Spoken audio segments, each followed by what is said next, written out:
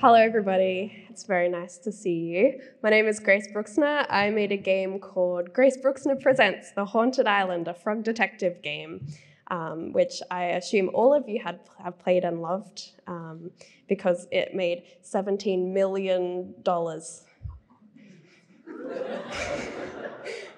Not really. So my talk today is about how to build games around humor and write jokes that aren't super generic. So I'm the creative lead of a studio called Worm Club, definitely a real company. And we're in the process of making another frog detective game at the moment. So let's get started with some disclaimers. So let's have a disclaimer. I can't make your jokes funny. I can give you tools and ideas for how to structure your jokes, but I'm not a magician. I can't turn you into a comedic genius. Some people just aren't funny. That's fine. The other tiny disclaimer with this one is that the talk itself is kind of full of info and isn't exactly funny. Like, I'm trying to give you as much information as possible. So apologies in advance for the lack of jokes. If you were here for a stand-up routine, I'm really sorry.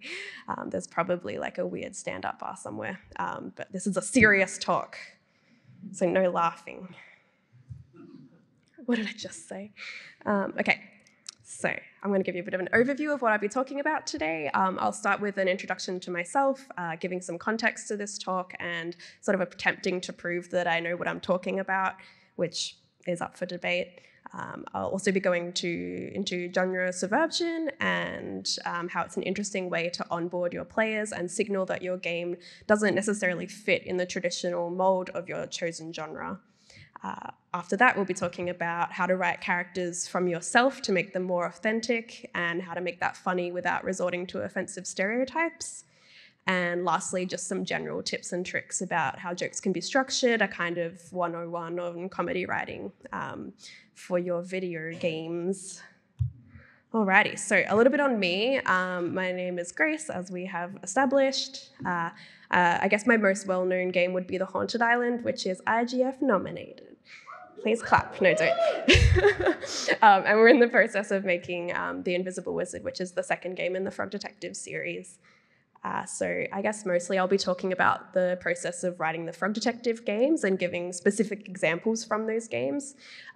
It's also worth mentioning that I've made a pretty big selection of small-scale diorama games, which have a bit of a mix of environmental and physical humor and comedy writing. And I learned a lot from those games about how to do visual comedy using an animation and environmental pacing.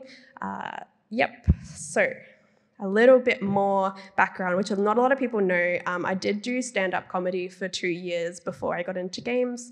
I was living in a small town, so like the comedy scene wasn't huge, but I was getting booked, I guess, a couple of times a month. My comedy style wasn't like a traditional sort of comedy. It was absurd and deadpan, kind of like my sense of humor. But what I learned doing that is that those jokes and that style of comedy is just as funny as traditionally structured jokes. So I'll be referencing my experience with stand-up a little bit as well. A bit of background on The Haunted Island, for those of you who don't know it. Weird. I made it in about 5 months with my team. So me, Thomas Bowker, who did the programming and tools, and Dan. My job in the game was to do the assets and the narrative and the dialogue. So Dan was the composer, and I basically gave him the pitch of like, hey, I want to make Proro, but it's a frog. Can you do music for that? And he was like, hell yeah. That's my impression of Dan. So the focus of The Haunted Island was the dialogue and the humor, and every interaction that we had in that game had to have some sort of purpose behind it. And the biggest purpose of that was just to make people laugh, because I feel very strongly about games that are just silly and there for making you feel good, because there's a lot of horribleness in the world. The game actually did pretty well, considering that it was a very low-budget game made in 5 months. Like, the whole team was just me and Tom, basically. I did all the marketing and stuff. So the reception was really positive from both the players and the critics. I'll be going into a little bit of why I think that is a bit later. I will mention, however, that some people were pretty confused by it because it's not really a traditional game in any sense. It's maybe more traditional than my previous games, but yeah, it's not what you expect when you hear detective game. That response didn't really matter too much to me because there's like a myriad of games out there for every type of person, and I don't think there's that many games like The Haunted Island, so it's fine. I'll also be showing you, just to give you some background on the style of game and the tone that I was using for the game, I'll show you the intro sequence. So let's have a look-a-roo. There we go.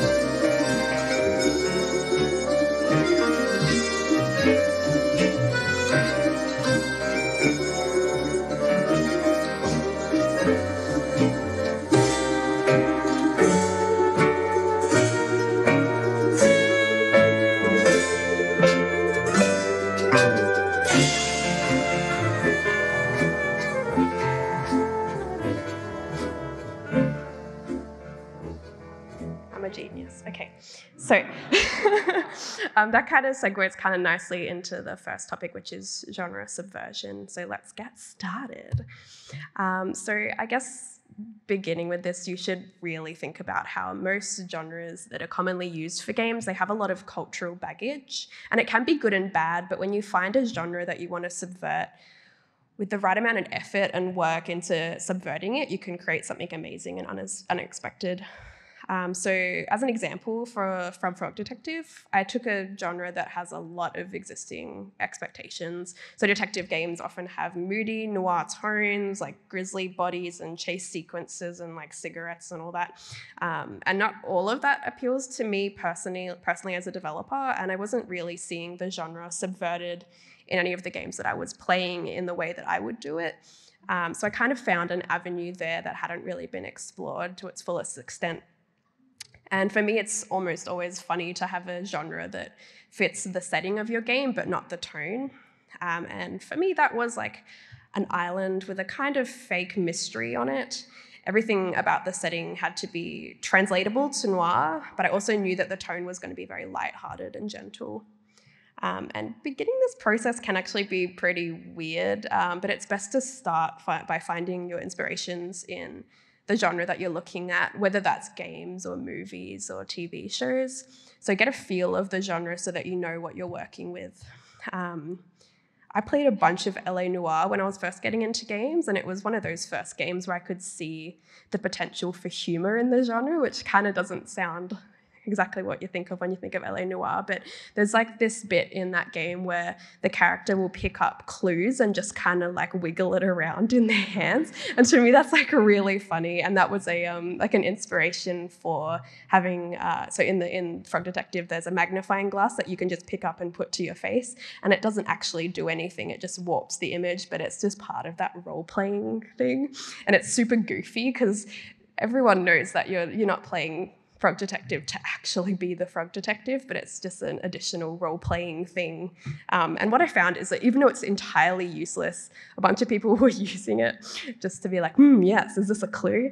No, literally nothing is a clue. So when you're doing your genre-specific research, you've got to find what makes that genre what it is. So those elements that you find that you decide, okay, this is what this genre is, those are the elements that you'll keep and use in your game. And for me, the most recognizable part of the detective genre is the music and the camera angles. So I wanted to take those elements as they were and put them in the game. So every talk sequence in The Haunted Island has camera angles that are copied from TV shows. I had to do like a bunch of research into like cinematography. I just don't care about cinematography, but I wanted it to be like as close to that genre as I could. And that kind of amps up the comedy because it's like taking the visuals of it super seriously, even though it's not a very serious game. And another element of the detective genre that I liked was that a lot of detective shows are episodic. So with a new mystery every episode, think Poirot, think Columbo, Sherlock, all those. So for that, I gave the game a theme song at the start and a teaser for the next episode at the end. Spoilers. And basically this step is all about making sure that your audience knows what you're subverting. So the players need to recognize what the genre should be so that they know when you're playing with it. So this is where it gets a little bit trickier. It is a bit harder to do, but when you start to actually subvert the genre, that's when it starts to become funny. The best way that I've found to do this is to decide which parts of the genre that you don't like. So in relation to The Haunted Island, one of my biggest pet peeves of the genre is when detectives don't care about their jobs or are like super rude, but they're amazing at solving cases. Like I just want the main character and everything to be super lovely. So in the game, the detective is like super loves being a detective, but isn't necessarily awesome at it. So detectives are friendly to everyone and apologetic when they're suspicious of someone. So already with that, you have a more pleasant character, but there's that silliness there in how the detective interacts with suspects. And a maybe more prominent change was that I made it so that nothing dramatic ever happens in the game. So there's no like murder or grand conspiracies yet. But I want to have the story to have an air of mystery without anything sinister actually happening. I also liked the idea of nobody in the island being particularly helpful or like every sort of interaction not really meaning anything apart from just like, oh, I need a magnet if you've got one. So when you subvert genre, make sure that the elements that you subvert aren't the essential elements. Because if I think if I had sacrificed the music or the cinematography, the genre wouldn't be recognizable anymore. So it's going back to that step and making sure that the genre you have is being represented properly, even if it's not being represented fully. One thing that I want to bring forward into the development of The Invisible Wizard is managing expectations a little bit better. So I presented The Haunted Island as a detective game, even though like it is a little bit tongue-in-cheek. But the problem was there wasn't actually any detective work, any traditional detective work. So people that were picking up The Haunted Island to be a detective were kind of disappointed. It didn't Like that doesn't bother me too much, but it was cited in some negative reviews, which, as we know, can impact the success of your game. So with the next game, I'm planning to add more of those traditional investigative elements of detective games into the sequel to appease that crowd a little bit more. I think this was like a pretty big lesson for me. And while I wouldn't normally care too much, I think actually leaning into that a little bit more will improve the games. The other thing is, like, if you really don't want to include these certain mechanics that are in other games of your genre, you can forego them, but you have to make sure that you signal it in your store page or in your trailers so that the people that aren't into it will stay away. Or don't, because I'm not your dad. All right, so I'm going to move on to how I write my characters, which is probably the thing that I thought the most about while doing this, because I hadn't actually written a game fully before. So it was like, how do I make like 13 people that are not just me every time? Because I find it almost impossible to get myself into the headspace of someone that isn't me or someone that is really far removed from my own lived experience. And I struggled with this a lot because I would 3D model characters and try to develop their personality from their appearance. And it wasn't working because all my characters are just like smiling animals. So there wasn't like a whole bunch of personality just in their visuals. So what I did is I developed a system for writing unique and believable characters to help with this. So when you're writing characters, especially characters that are funny, it's really good to draw from what you know, because otherwise you can fall into the trap of making fun of people and traits. Otherwise it can lean into more offensive stuff. So if you're writing comedy characters that aren't of your demographic, you need to consult with people from that demographic. Don't make assumptions about how people are, because that can turn into stereotyped and offensive characters, especially when you're writing comedy. So if you really want to make a game with a diverse cast, especially a comedy game, leave some room in your budget for hiring consultants. And that kind of goes for any narrative game, but I feel like it is quite important for comedy because comedy can offend like pretty easily. Yeah. So going into the more specifics of how to write those believable characters, I find the best way is to base them on myself. So for the Haunted Island, I took a look at the parts of my personality that stem from mental illness, and I thought about how to translate those traits onto a character. So writing from what you know is always going to be the most productive way to make characters feel real. So for example, 4 parts of my personality are that I'm anxious, I'm impatient, I can be pretty shy, and I can also be quite stubborn. And they're not nice traits and they're not attractive traits, but you can write from them. And when I've written down a bunch of personality traits, I assign them each to a character. And then I give each character something that they want or something that they like. And I'll go into detail in this more in the next slides, but I think giving them a goal gives them a purpose. So for example, you could have like a super rude character that really wants a boiled egg. And then there's like a character there, that's a character. And once you have a trait and a purpose or something that the character wants, you can challenge your character. And that's where the dialogue comes in. So in the games, I use the detective as a kind of straight man, but not like a literal straight man, just like a comedy straight man. Yeah, the detective relies on logic to solve these problems. So none of the characters in my game are particularly logical, so writing a dialogue between an odd character and a stable character creates some tension, and it can be really funny. As long as it comes from your own lived experience, as we have gone over. Don't write characters who are mentally ill unless you have experienced that or you have hired a consultant. Don't be messy. I will not tell you again. So I'll go into specifics about the characters that I wrote, and I'll start with Martin, because Martin has probably the most dialogue in the game.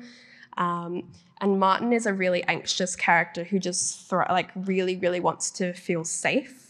So what I did with Martin is I looked at what Martin was experiencing and I embodied that character while I was writing him, and I tried to figure out what I would do in his situation. So Martin's afraid of a ghost, and what I would do in that situation is I would Google it.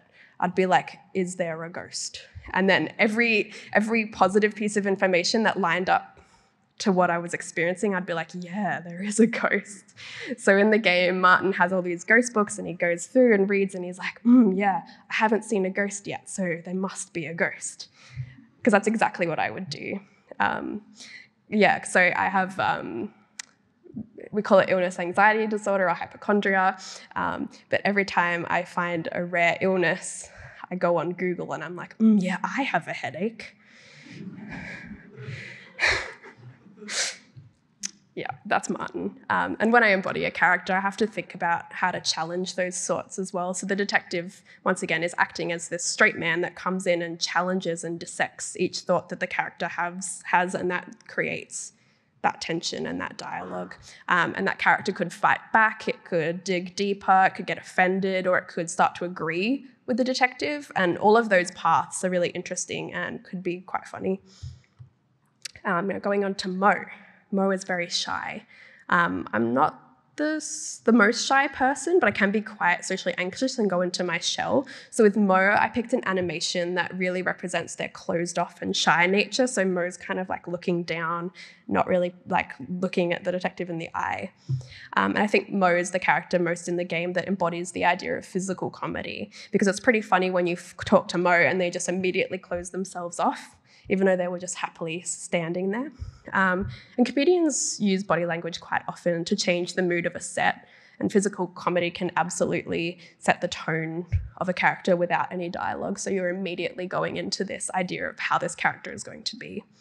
And Mo was also good to write because I sort of became a matchmaker for Mo. If you haven't played the game, Mo has a little bit of a crush on one of the other characters. So your job is just to go and see what dance style that character likes the best and come back and tell Mo. And then Mo practices the dance. It's very good. I'm a genius. But when you write a character that wants something a little bit embarrassing or a little bit vulnerable, writing the dialogue can be super fun and actually enjoyable to do, and that comedy kind of writes itself. All right, so let's get into some tips and tricks. These are sort of general bits of advice that don't really neatly fit into the other topics. The first one I'll go into is pacing, because often people that are new to writing comedy or new to doing comedy really struggle with pacing because they don't give their audience time to breathe after each joke, and your players need to laugh, and it is quite difficult to get right. So we weren't using voice acting in our game, it's all text-based, so I was reliant on the text box timings to get the jokes across, and one trick that I learned was just to use ellipses to put beats into your writing. Often when Let's Players are doing it, you can see it really clearly if people are streaming the game because they're reading out the dialogue and you can see where they're pausing to laugh or pausing to let a joke settle in. And it's also when people are reading, they're doing the same thing. So good stand-ups kind of do that as well. So after they pause after making a joke to be like, hey, this is a joke, you should totally laugh now. And it can also be good for adding awkwardness or sort of like ending a non sequitur. But you don't have to use ellipses. You can manufacture this pacing with text box animations or character facial expressions or even camera angles. I think an example of a game that does this really well is Breath of the Wild, because when you're talking to people, they aren't speaking to you, but there's all these different character animations that really sell that comedy. Yeah, and you can use these techniques to change the pace as well. So look at games that you find funny and you can just copy their pacing if you're feeling unsure. The other big advice I'd give with pacing is if you're struggling with it, just take a break and leave the dialogue for a while. I do this pretty often when I'm writing because I'm never sure whether a joke is actually landing because I've been looking at it for too long. So leave the dialogue for a while and maybe come back an hour later and play the game, and then you'll read it with a set of fresh eyes and see whether the pacing's off or actually the joke is totally fine and you were just like in your head too much. Structure. Okay.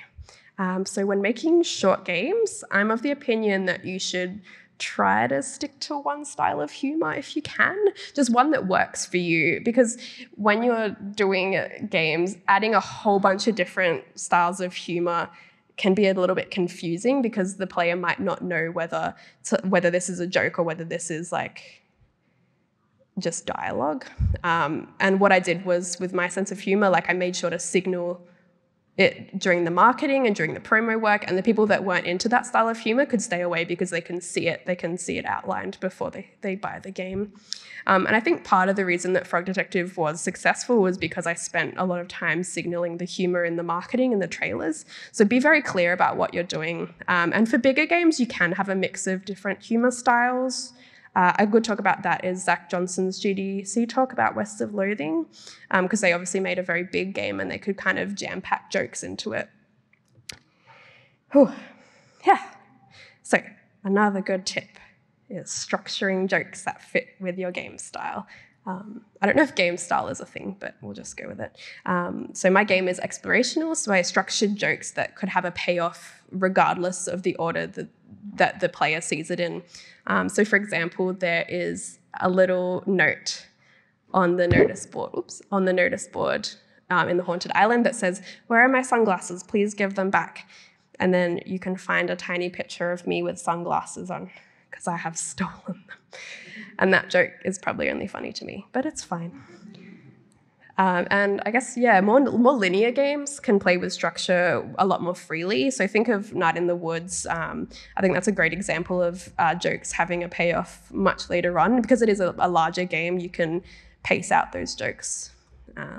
But with smaller games, like you do want to kind of make it more punchy and you don't need callbacks as much, I think. So my last tip and trick is playtesting. I'm really sorry. So everyone's favorite part of development is playtesting. It's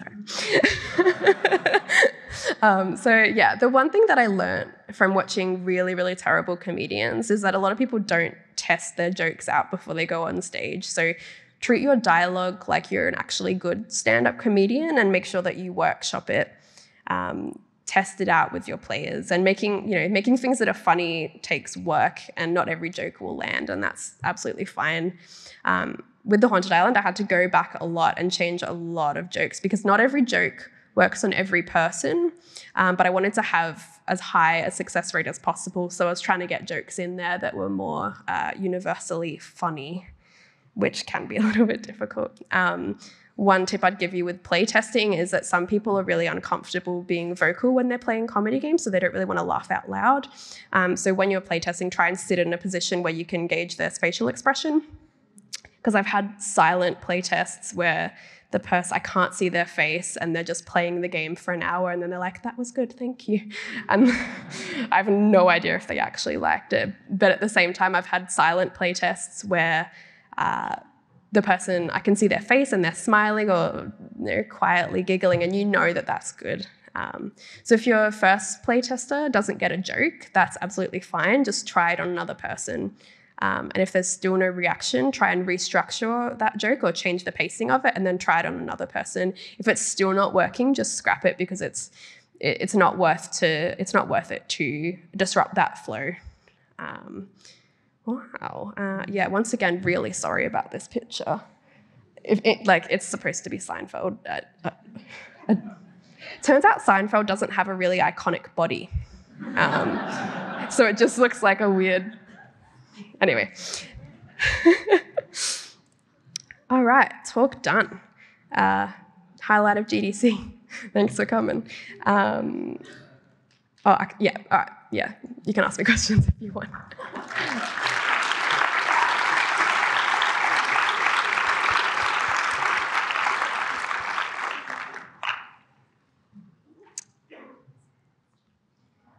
Oh, you've got to go up to the microphones to ask questions. That is something that I forgot to mention.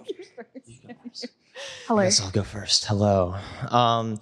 So you were talking about, I guess, the length of games. Something I'm noticing with my game right now is that people are just hammering through dialogue a lot. Do you have any tips on how to engage people with the dialogue when you have a narrative-heavy game? I think that is tricky, and it is something we struggled with a little bit, especially with younger players who don't want to go through a bunch of kind of jokes that are too old for them. Something that I've been thinking about with this next game is actually to have two different dialogue options. So one for people that don't really like reading and just want all the facts with a little bit of joke, or one dialogue option for everyone that just wants to go through the game completely. So signaling that at the start of the game, it is extra work because you basically have to go through and redo the scripts twice. But I think for people that don't like reading games, why are you playing a narrative game? It feels very strange. But yeah, some people don't like reading, and I don't know if I can save those people. It's fine. Yeah, hey, this is going to come across as kind of a self-own, but Good. I think a lot of us feel, at least I hope it's more than just me, that sometimes humor is kind of an intrinsic thing, and you're funny or you're not, or your level of humor is set. And for a lot of other things like drawing, it's okay, practice, you get better. So would you say that you can practice humor and jokes and get better at it? And what are some ways to think about doing that if you think that that's a good thing to do? Yeah, I think some of it is intrinsic, but there's also this thing of some people are quite funny, but they don't have the confidence to be funny. So just own everything you say, even if it's not even funny. Half of the stuff I say isn't funny, but if you pause long enough, people get uncomfortable and they laugh. Awesome, thank you. So the talk was super interesting, and provided that there's a lot of creative direction in building the humor of a game, what would you in the situation you had to grow and, for instance, look for writers to follow your creative direction? How you could, it's two parts. First, look for the best way of finding people that you think can fit into that kind of creative direction and humor, and what piece of advice would you give in the sense of guiding them in a way of getting them closer to your kind of humor? Yeah, it's difficult because I guess I've written the whole game myself. But I think basically in any situation where you're working with a narrative consultant or someone that's doing the dialogue, you should just ask them to do a sample, like make sure that they know, like they know how to write things that are funny. Yeah, I guess I don't know if I can answer that question fully because it is just me. Sometimes you can just tell if you're talking to someone whether your sense of humor is the same as theirs. So that's, yeah. Okay, thank you.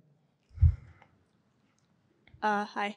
You mentioned that when writing a lot of your believable characters, you focus on aspects of yourself that could be considered negative traits. I was just wondering how you avoid falling onto particularly self-deprecation and jokes of that sort. Yeah, it can be difficult. I think there's a delicate balance between making a character who is a really negative part of yourself. But I think the biggest thing for me is like having a character who is talking to them be gentle and be kind.